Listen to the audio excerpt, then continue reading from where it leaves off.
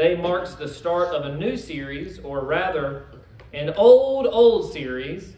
It's going to be simply presented in a fashion that I hope will be memorable to each of you as you journey through it with us.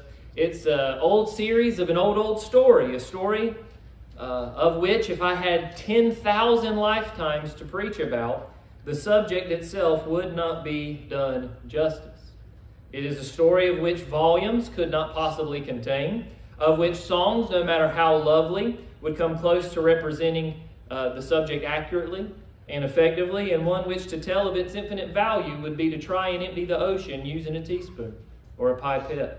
It is a series which I think only needs a single name. You see it up on the screen. It should be highlighted for you.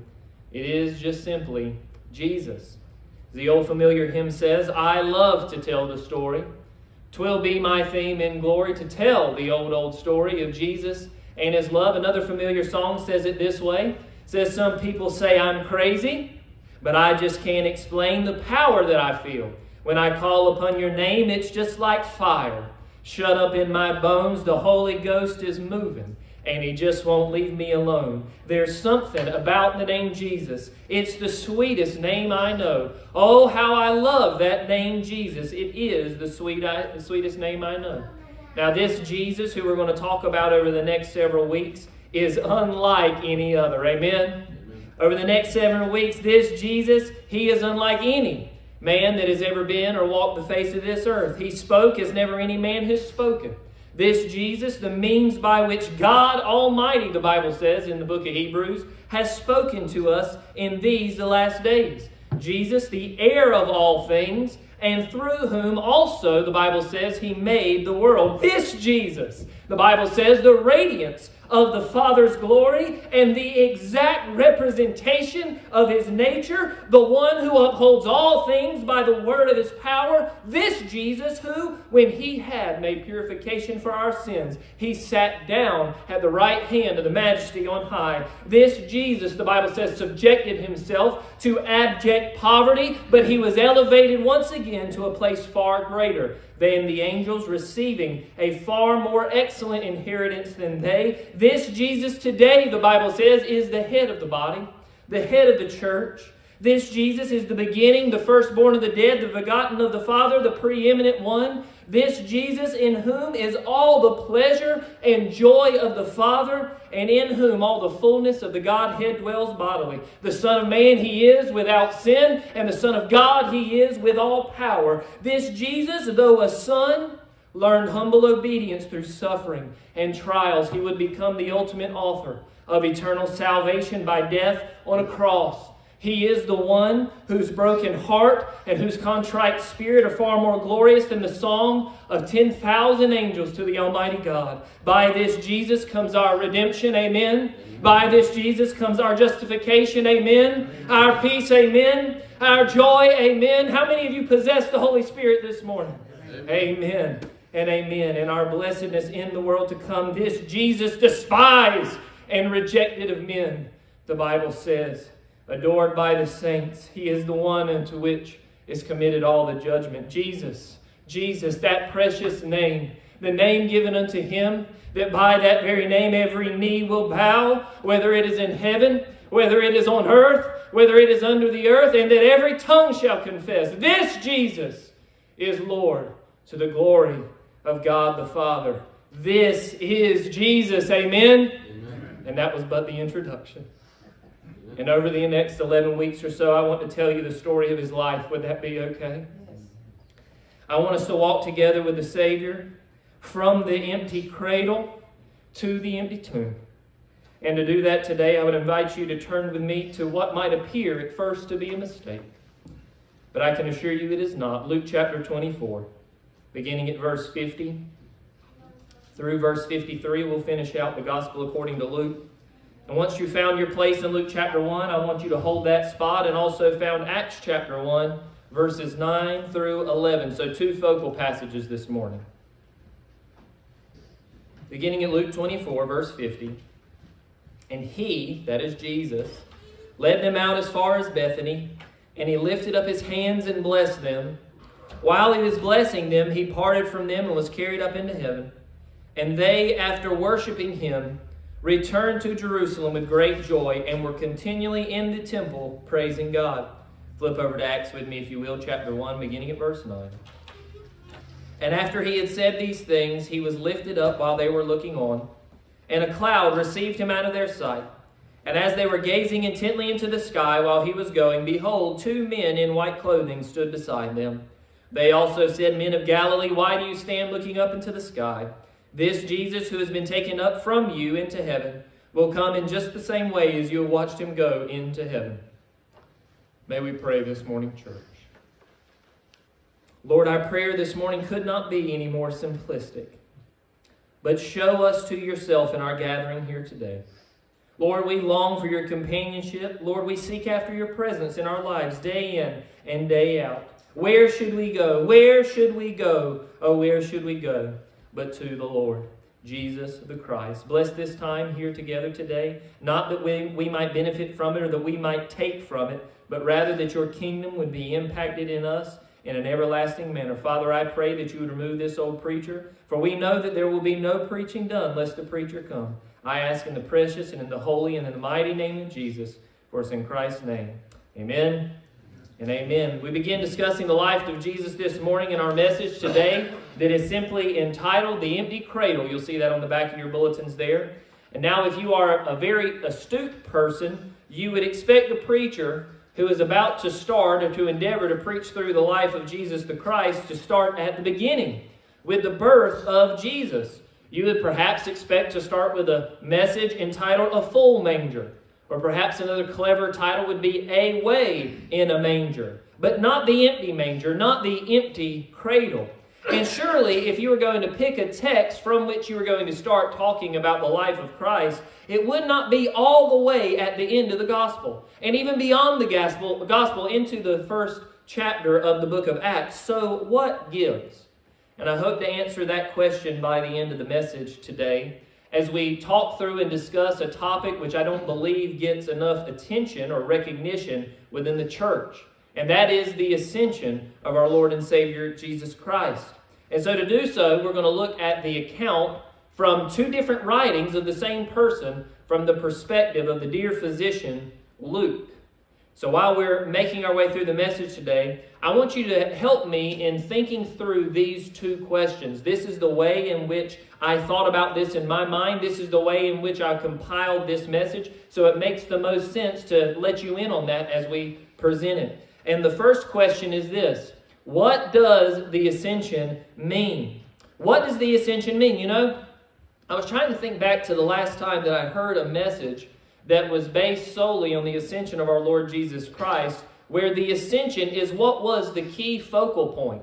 And it wasn't just mentioned in passing. And you know what? I really couldn't remember when the last time that took place was. So that's the first question we're going to ask is, what does the ascension mean? And then the second question is this, the one I just presented to you a few moments ago. Why start with the ascension? Why is that the starting point if that took place at the end of his life and at the end of his earthly ministry? So those are the 2 questions we're going to be asking this morning. What does the ascension mean? And to answer that first question, I'm going to break it down into 3 headings. You'll see it on the back of your bulletin. No surprises there. The first one is that Jesus ascended as master. Amen? When Jesus was carried up into heaven, as the cloud received him out of their sight, the disciples' sight, it was the culmination of his earthly ministry. His work on this earth, this go-around, was done. And as he ascended into heaven, he ascended as master. He ascended as Lord. That's what the word Lord means. It means master. And we find in Acts chapter 2, the very next chapter in the book of Acts, in that wonderful Pentecostal sermon of Peter, in which he declares affirmatively and definitively that God the Father says to God the Son, "Sit at my right hand until I make your enemies a footstool for your feet. Therefore, know for certain that God has made him, that is Jesus, both Lord, Master, and Christ, Messiah." This Jesus whom you crucified. How many of you are willing to say this morning, He is Lord today, church? He is Lord today, church. Though Jesus was crucified on earth, that did not stop him from being crowned in heaven. Though Jesus was scarred in this world, that did not stop him from being saluted when he entered into glory. Though he was marred beyond recognition here while he walked on the earth, so too was he marveled and is marveled upon as he reigns on the throne of Almighty God. And Paul tells us that Jesus has been given a name which is above every name, that at the mention of that name every knee would bow, every tongue would confess. And what would they confess? But that Jesus Christ is Lord. And what does that term Lord mean? We don't really use that in our common parlance today. Wives, how many times do you look at your husbands and say, "Yes, Lord"? How many times does that happen? That was a common thing in Old Testament times. You see, we are a people which so desperately desire to be in control of our own affairs. We desire to be in control of our own destinies. We buck all authority because we don't see our complete dependency upon God. We think we can do something on our own and affect some meaningful change. But the book of Colossians tells us that not only did God create the world and everything in it, but literally, moment by moment, it says He holds all things together. And whether you realize that this morning or not, the moment that He stopped doing so would be the very moment that your life and my life and the life of everything that's ever been in existence ever ceased to be. That's the case according to the Scripture. That's what Lord is. That's what a master is. It is someone upon which without you are completely and totally depraved. You can't do anything without that Lord, without that master. But here's the thing about the lordship or the mastery of Jesus. He does not force it upon you. He does not force it upon you. In Hebrews chapter 2 and verse 8, it reminds us that the Father has, a past tense, has subjected all things to Jesus. The Bible says He left nothing that is not subject to Him. What is excluded from that statement? Not a thing.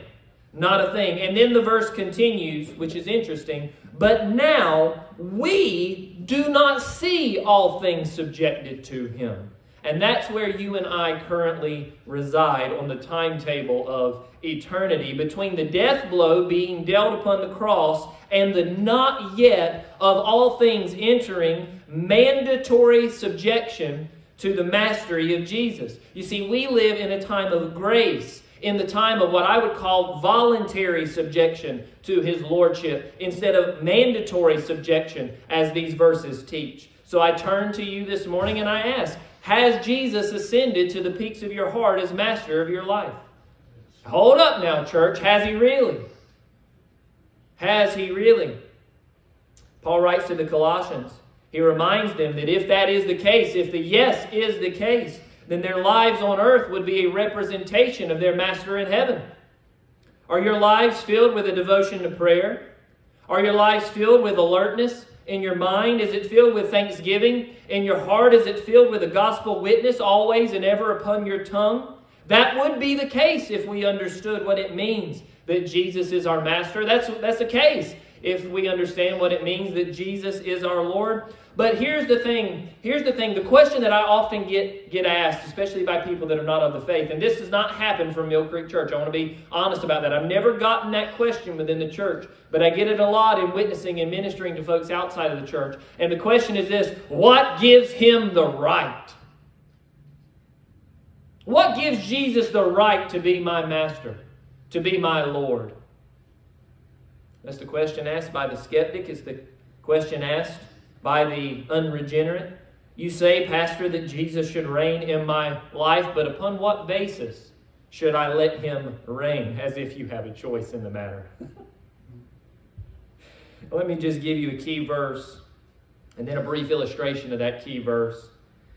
The verse is Romans chapter 14, verse 9. Beautiful verse. It says, for to this end Christ died and lived again. To what end? That He might be both Lord of the dead and of the living. Jesus should reign in your life because He died and He rose again. But He did not just die and He did not just rise again, but He did it personally. He did it for you. He did it for me. He did it for as many as would call upon His name.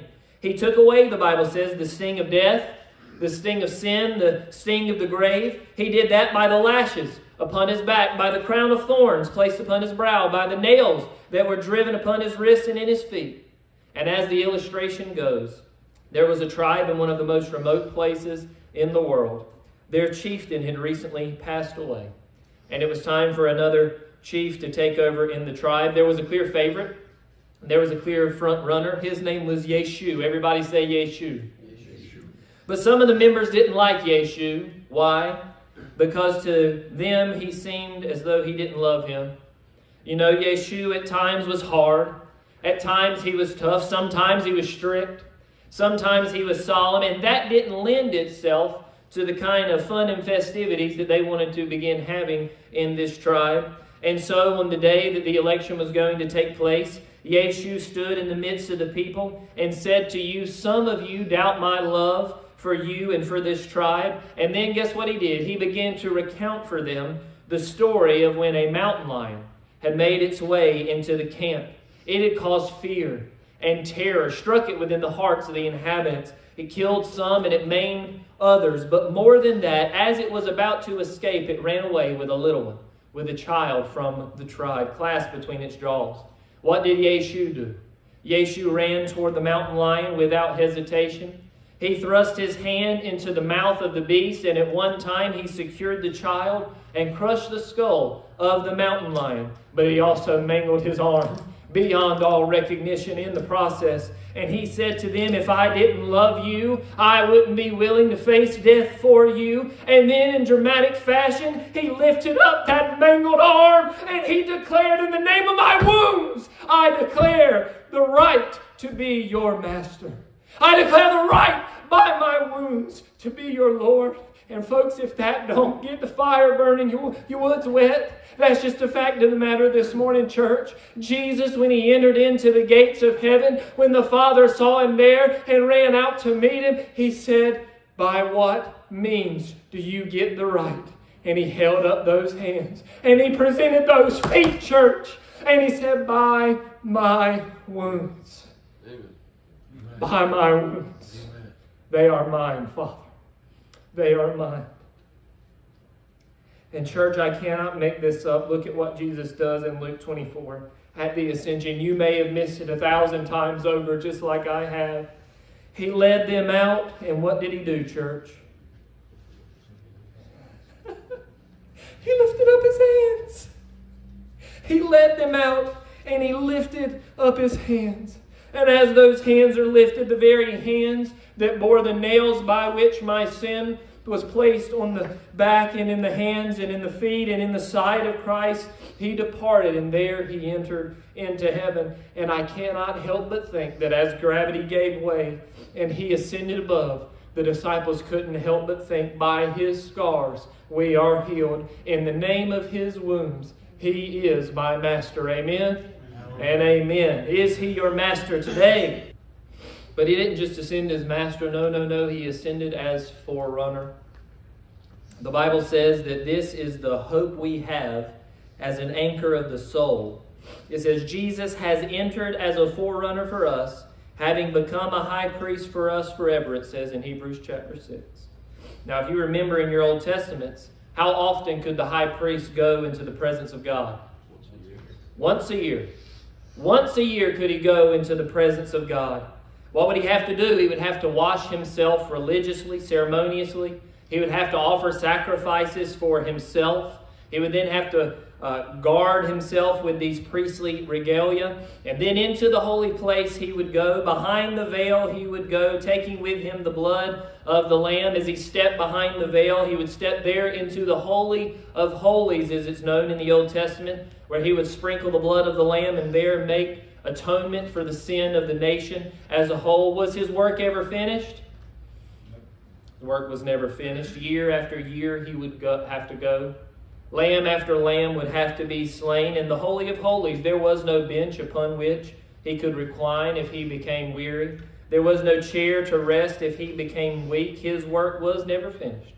But church of Jesus, the Bible says in Hebrews chapter 8, he did not enter a holy place made with hands, a mere copy of the true, but into heaven itself, now to appear in the presence of God for us. And he has been manifested to put away sin by the sacrifice, not of lambs and of bulls and of goats and of sheep and of doves, the sacrifice of himself.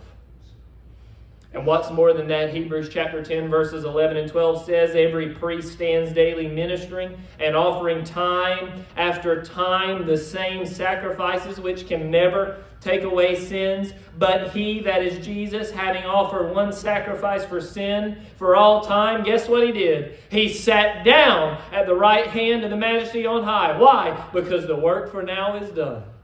The work for now is done. The atonement has been made. Your sins have been paid for. They don't have to keep getting paid for. Guess what? When you sin today, it's under the blood. Amen? Now, does that mean that you go on and continue to sin? Paul says, God forbid.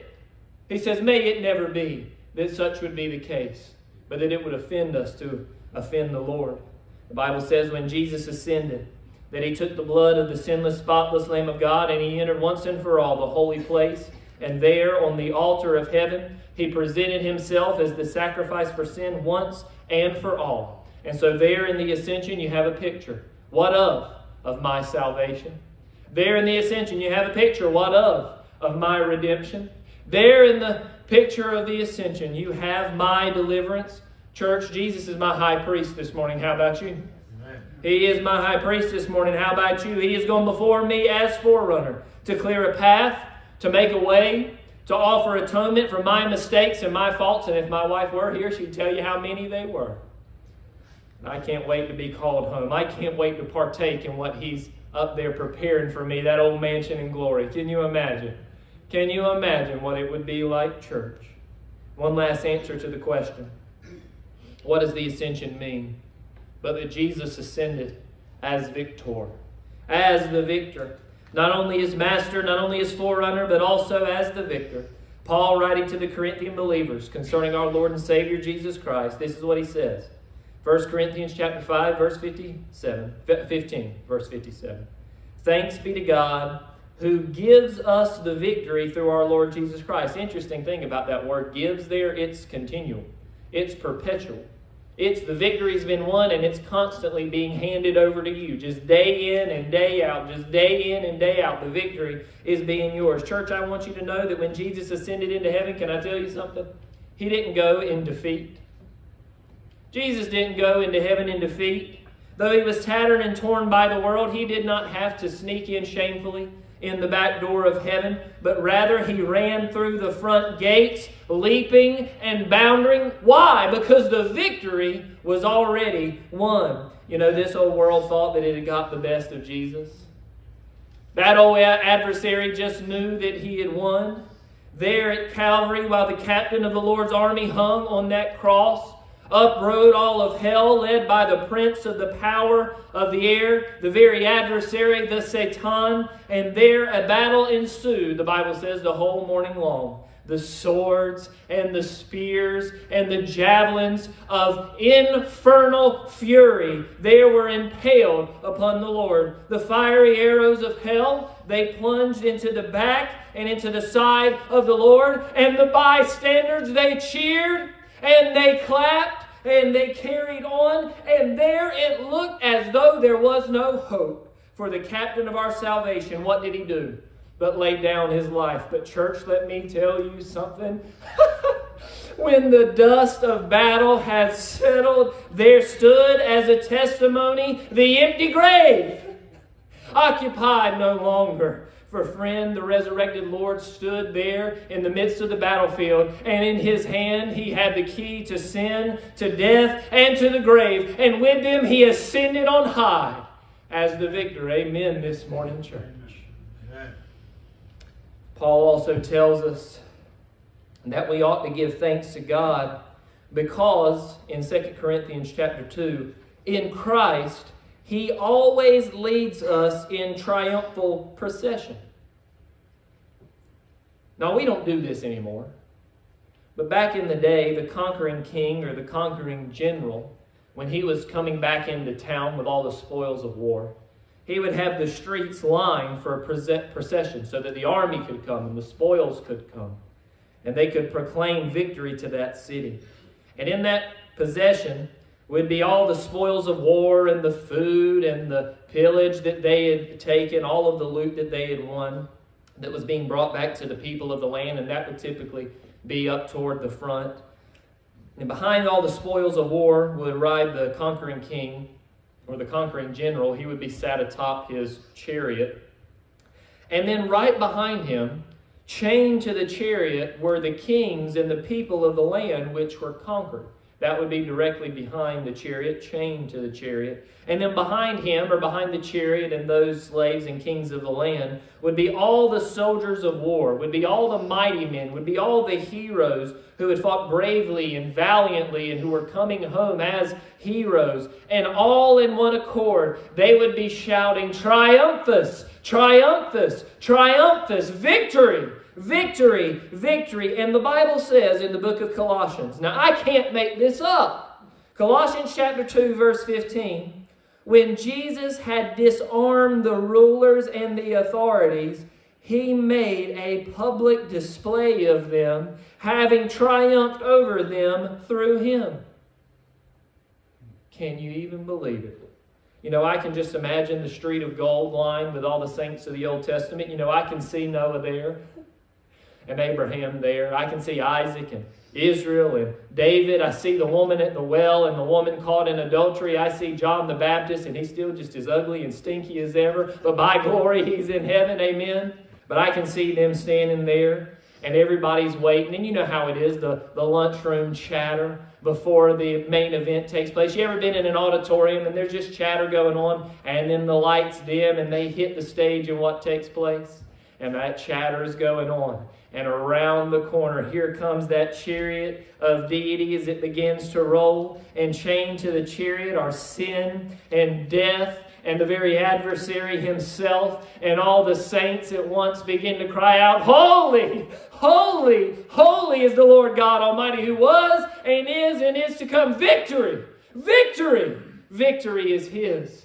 Victory is his. You see, with the ascension of the Son in victory comes the victory for you and me. How? In the descent of the Holy Spirit. For Jesus says, unless he were to go away, he, that is the Holy Spirit, would not come. He said, unless I go away, he will not send him. I'm thankful this morning that I have victory in the Holy Spirit, aren't you?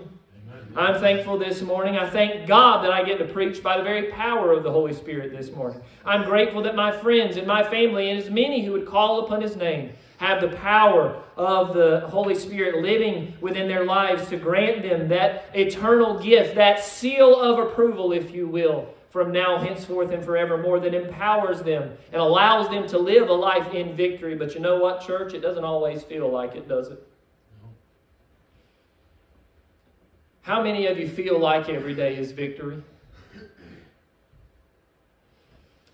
And here's the thing. There's only one of me, and there's many of you here this morning. But if I can provide you one word of encouragement for you to take with you for the rest of the week, I'd have you remember this. In Christ, you do not fight for victory, but in Christ, you fight from victory. Yes. Did you hear that, church? I said in Christ, you don't fight for victory. He gives it to you.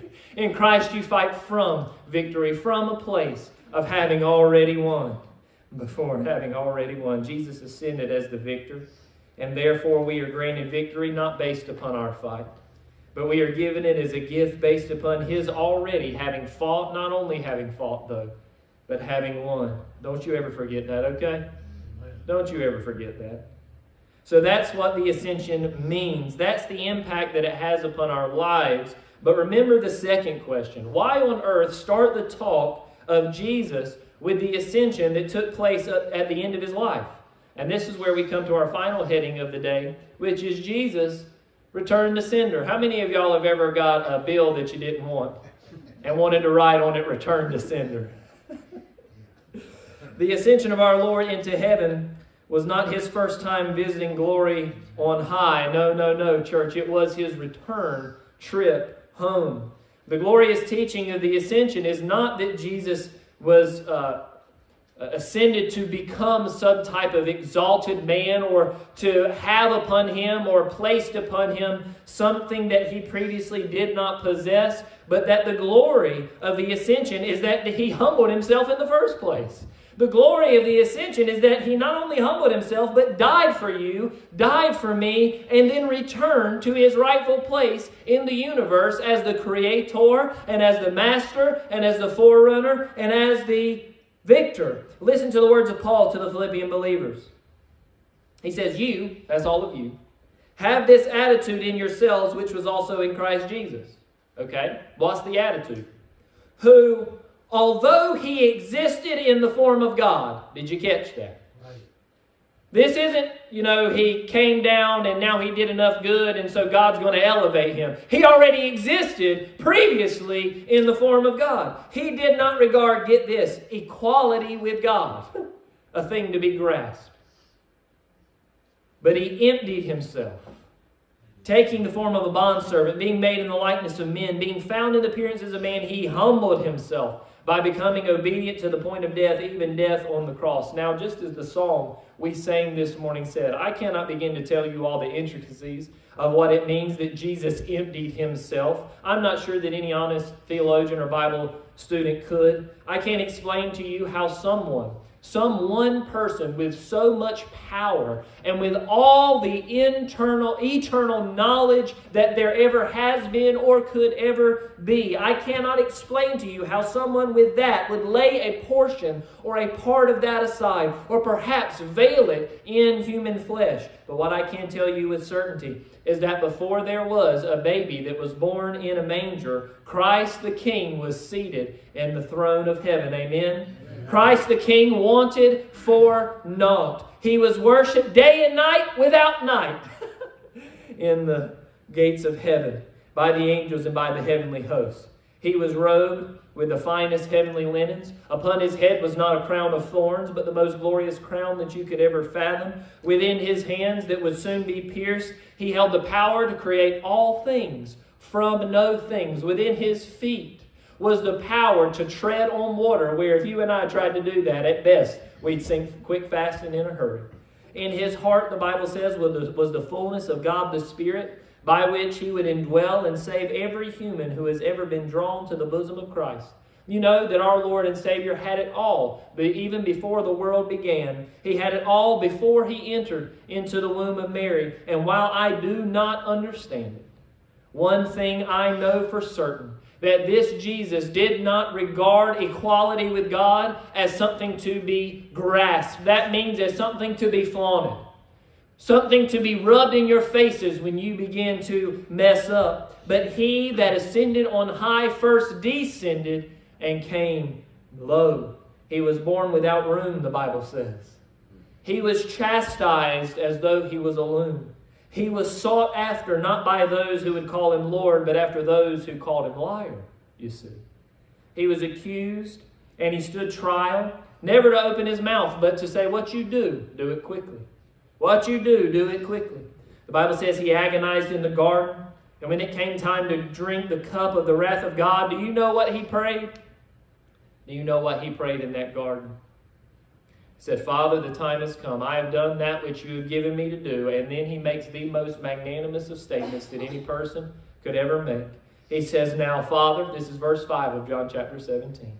Glorify me together with yourself with the glory which I had with you before the world was.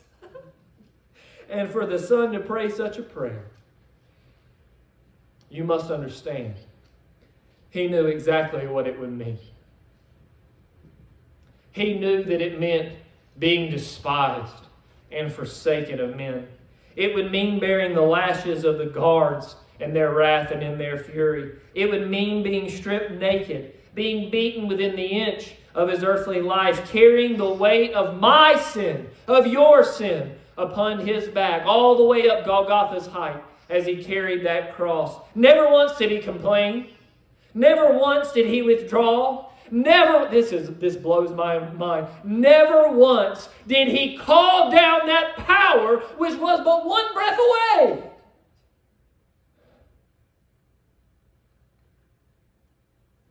See, glory was coming. He knew that.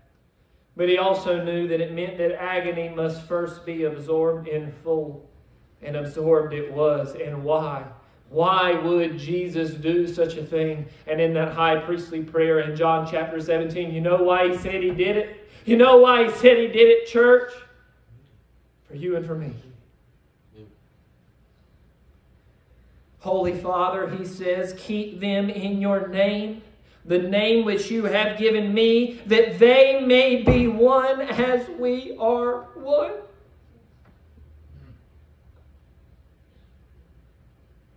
He did it for you.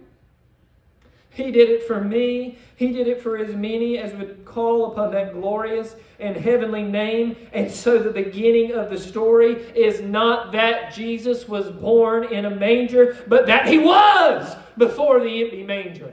But that he was in eternity beforehand. And he is even still now in this very moment. The ascension teaches that Jesus' ascent was simply a return to sender. He was returning home. He was returning home. And John sums it up so succinctly. I'm going to jump around in John a little bit. I'll give you John chapter 1. I'll give you 1 John chapter 2. I'll give you 1 John chapter 3. But this is what John says within his writings. And Miss Judy, you'll have known this because you just read it. Amen? The Bible says, in the beginning was the Word, and the Word was with God, and the Word was God. He was in the beginning with God. All things came into being through Him, and apart from Him, nothing came into being that came into being. In Him was life, and the life was the light of men. And that Word became flesh and dwelt among us, and we saw His glory, glory as of the only begotten from the Father, full of grace and truth. This is the promise which He Himself made to us, eternal life. See how great a love the Father has bestowed on us, that we would be called the children of God, and such we are. Amen? And such we are. For this reason, the world does not know us, because it did not know Him. Beloved, now we are children of God, and it has not yet appeared as to what we will be. We know, though, that when He appears, we will be like Him, because we will see Him just as He is. And everyone who has this hope fixed on Him purifies himself just as He, that is Jesus the Christ, is pure. You see, before the beginning began, these verses teach us that our Lord was there. Amen? He laid aside heaven's glories to take on flesh for you and for me, out of an unbridled, out of an overwhelming, out of a relentless love of the Father's will. Amen? In that He secured for us the eternal life, which is made sure of by the resurrection of the dead. For Paul says, without the resurrection, we are of all the most to be pitied. But with the resurrection, can't nobody bring us down. Amen? We will be like Him, the Bible says, glorified and perfected by the mercy and the power of God. If you believe that today, we're going to do three things. If you believe that today, we're going to do three things as we pray. Number one, I would ask you to ask yourselves humbly, has Jesus ascended to the peaks of our hearts as the master of our lives? That's question number one. Number two, I'm going to ask you that He ascend as the forerunner to ever intercede on your behalf. The Bible says He's sitting at the right hand of the Father, just whispering in His ear. And guess what? Even when you don't know what to pray, the Bible says the Holy Spirit knows what you need to pray, and He's whispering it into the Son's ear, and the Son's getting it to the Father. He knows exactly what you need even before you need to pray. Is He your forerunner this morning? Now as we pray will be the time. Number three, that we would realize that we don't fight for victory, that we fight from victory, since Christ is the victor and has granted us victory through and in Him. Amen? Amen. And amen. Amen. And amen. May it always be so. Let us pray. Let us pray. Heavenly Father, our Lord which art in heaven, God, how could we do anything other than worship your glorious name this day? Father, I pray that even in our hearts right now in this moment, we would be quickened to the point of new life here today, to the point of declaring openly and unashamedly that you are, first of all, our Master. God, we commit to you this morning that even before we know the direction to which you have called us, that we would say yes to your will. Why? Because you are our Master. But not just our Master this morning, Lord, also our forerunner on this earth. You were tempted as we are. Yet the Bible says without sin. You died as our forerunner, that you might be the first fruits of the resurrection as an offering unto God. We thank you for that this morning. And we pray that you would be our conqueror, that you would be our victor in this and every day to come. God, enlighten us to see each day as a battle that we don't have to fight over and over and over again, but God, a battle that is already won, the victory already secured in Christ Jesus our Lord. And may we, God, may we with boldness and may we with confidence tell others about our Master, our forerunner, and our victor, that he first descended in order that he might ascend and bring down to us the Holy Spirit from on high.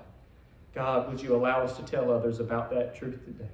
Lord, break our hearts for what breaks yours as we stand and sing in Jesus' name. Amen and amen.